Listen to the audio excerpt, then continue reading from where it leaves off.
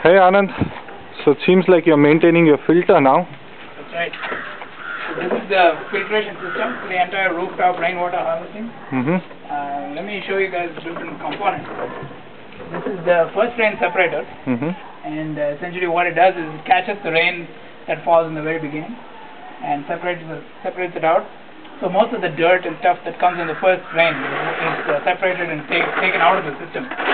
So once it rains, the thing that I always do is that I just open this to release all the water in there.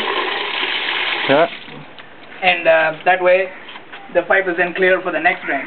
Okay. And the system is maintained clean that way. This is the actual filter itself. This pipe is the inlet for all the roof catchment. The water comes in here. This is the filtered water that comes out of the filter. This is the bypass of the filter itself. And this is there when the rain is very, very heavy. And we have the water actually that's, if the flow rate is very high, it's quite clean anyway, and then it just gets bypassed and comes out here.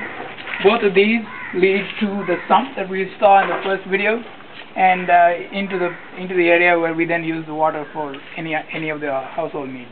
Okay. So what does the filter actually have inside? So that's actually quite simple. The filter consists of a few different layers. The first layer is actually a jelly that looks like this. Okay. That's at the bottom. Once we place the jelly, we then place one mesh on top of that. Okay. And on top of that mesh, we place charcoal. Okay. This is normal wood charcoal then. This is just normal wood charcoal. And then on top of that, we place another mesh, which is already inside the system. And finally, we just place a set of heavy stones to keep the whole filter compact. And when there's any heavy rain, none of it gets displaced. Quite simple. Okay. So maintenance means to remove all this and wash it like this in buckets of water and then just put it back as it was. That's right. So every single component, like the jelly and the charcoal, we just take it out, and I do it myself, no problem. And I wash it in the bucket, clean it out, rinse it out, and put it back in there. And it only needs to be done a few times a year, basically before and after the rainy season. Okay.